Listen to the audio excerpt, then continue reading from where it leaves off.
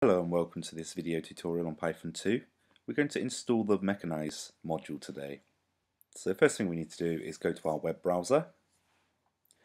Okay, and from Google we need to type in Python Mechanize. And then the first option that comes up is the Mechanize module.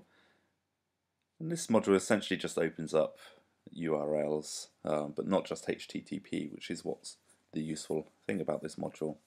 But you can have a read through and how to use it here.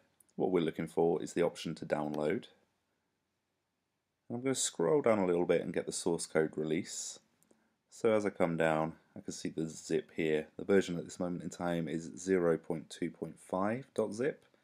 So I'm just going to give that a click and it will download.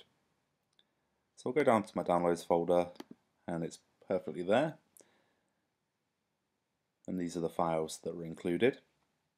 What we need to do is run the setup.py, but we need to run it from the terminal.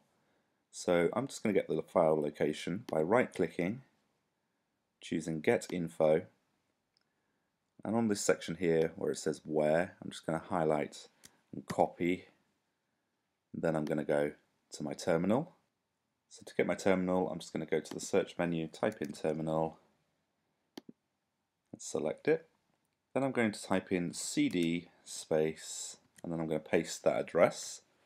So now we're inside this folder here, and what we need to do is type in Python space setup.py space install, and press enter, and it will run the install for you, and then it's working.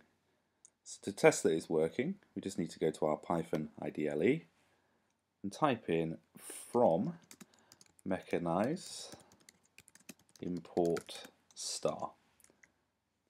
And if it's working correctly, you'll just get a blank line underneath. If it didn't install correctly, it will come up with an error message.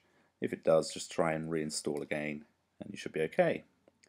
I'll show you how to use this module later on in a new tutorial. Hope this has been useful. Thank you for watching.